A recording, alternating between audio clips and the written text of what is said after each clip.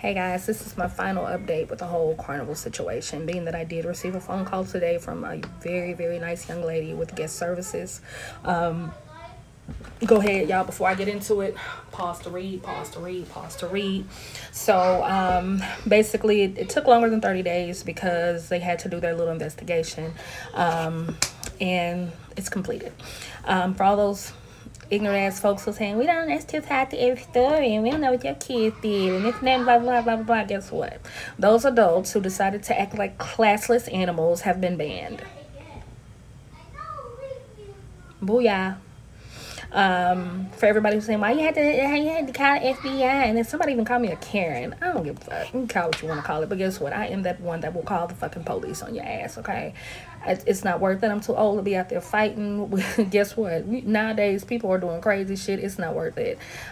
So, yeah, I absolutely will put the people in your life. It was not my decision to involve the FBI because it happened in international waters. It had to be escalated to the FBI because local law enforcement can't handle that.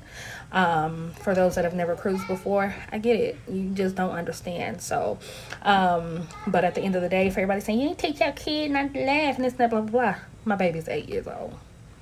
8. And if you didn't laugh at 8, I don't know what to tell you. Okay?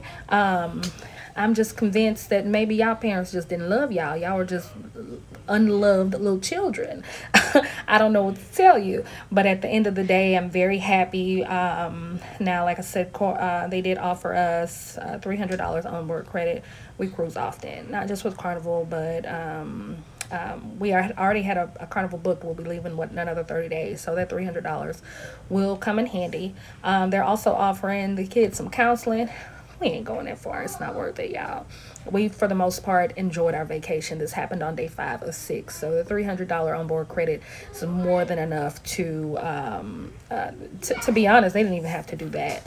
But I'm grateful. So nonetheless, you know, like I said, I was very upset because at the end of the day, it was Carnival who told me that it had to be escalated to the FBI, but it was also Carnival that told me, hey, we can't give you these individuals' information due to privacy concerns and all that. And I get it.